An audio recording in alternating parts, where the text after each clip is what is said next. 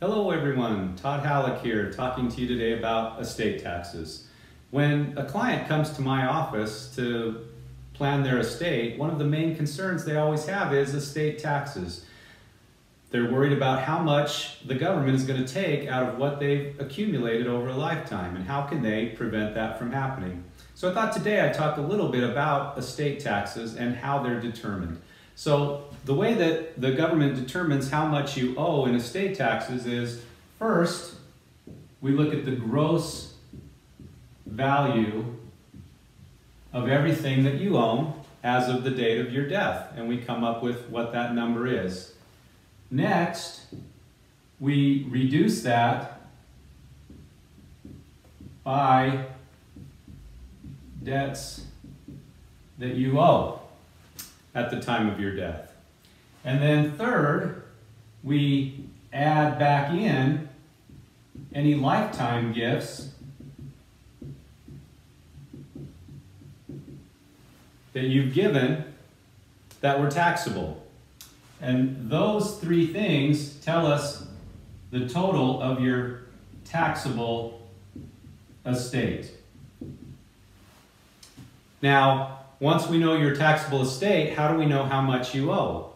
Well, currently at the federal level, and most states follow the federal level, there's an estate tax exemption, meaning you can have that number in terms of value in your estate at the time of your death, and as long as you don't exceed that, there's no tax that's owed. Presently, that number is $11.7 million per person, $23.4 million for a couple. So pretty high numbers to have a taxable estate. The tax is paid on the difference between the exemption and the taxable estate. And right now, that tax rate is 40%. Now the thing to remember about the estate tax exemption is that this is a function of law, and that law can be changed at any time by Congress.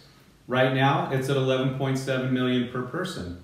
That law will actually expire if it's not extended or made permanent by the end of 2025.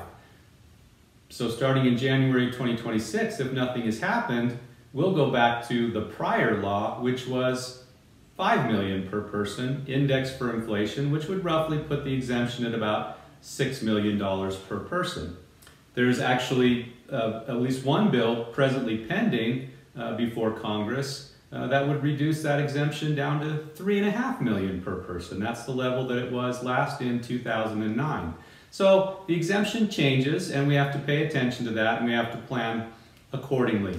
Additionally, the other thing you should remember is not every state follows the federal exemption rules. Some states have their own state exemptions, so you may not owe anything at the federal level, but if your state has a lower exemption, you may still owe estate taxes at the state level. The important thing to remember is, most of the time, even for very large estates, if you're well planned, you still should not owe any estate taxes at death, regardless of what that exemption is. There's a lot of things that you can do between now and the time you pass away to minimize the impact of estate taxes on your estate. I hope this has helped you understand estate taxes a little better and understand how we figure those out. If you have any questions, please don't hesitate to call us. And if you enjoyed this video and felt that you learned something from it, please like and subscribe and share it with others. We sure appreciate you. We hope you will come back to this channel and view our future videos and view those that we've already put on in the past. We hope that you find them helpful and beneficial to you. Thank you.